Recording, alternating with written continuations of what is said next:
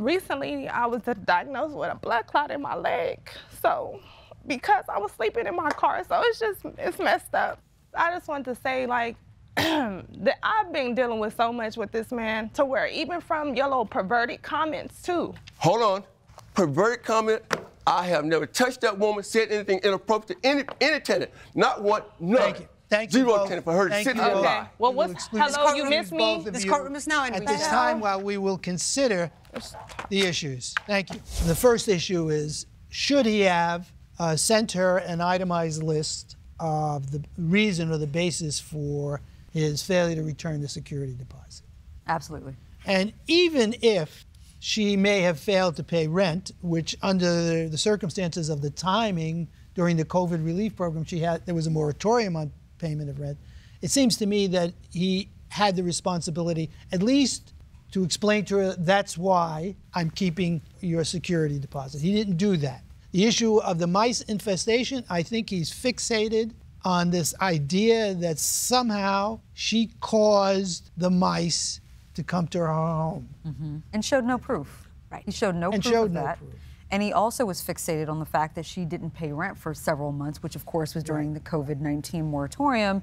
And so because of that, he was going to keep her deposit. So still, does it make sense? And doesn't even get that when you say that you caused the mice infestation, that's as much an attack on her as his claim that she's attacking me for being essentially a slumlord. A slumlord. Yeah. Right. Slumlord. And look, when I read the complaint and the answer in this case, I was waiting to see the holes in the wall. Yeah. I was waiting to see whether this was something where somebody had just carved out a big circle in the middle of the wall and maybe this was the plaintiff's fault. She showed evidence that there were small holes in the wall underneath the sink. I think he took offense to the idea that his property could have been less than perfect, and because of that, simply adamantly denied that there was any issue. Yeah. And when the plaintiff texted him in October and said there are mice, instead of saying, well, let's solve the problem and then maybe figure out how it happened, he just said, no, there are no holes.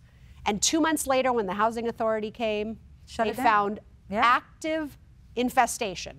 So I think I would give her all of the expenses associated with the mice, except maybe the cat. I don't know. I'm kind of on the fence about the cat. That's very interesting. Some cats are better at catching mice than others. Right. I think I asked her how'd it go, right? You bought the cat, did it work? But I think we should give her everything that she actually spent to try to fix this issue. And so I would say we give her the full amount that she I agree with you. Okay, I can get on board with the cat. Okay.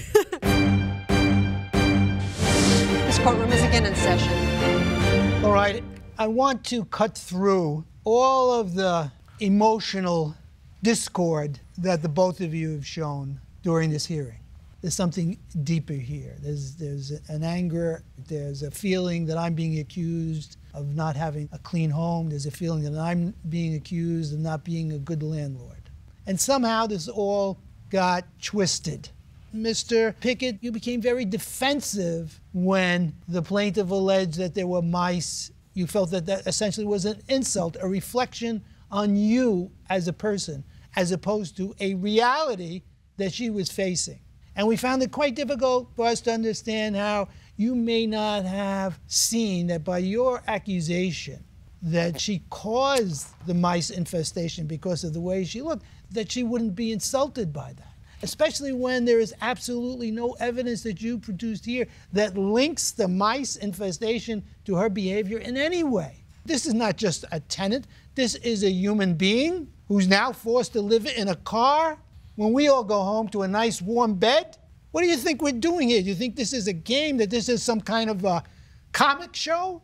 Just imagine what it's like to have to sleep overnight in a car alone. Imagine.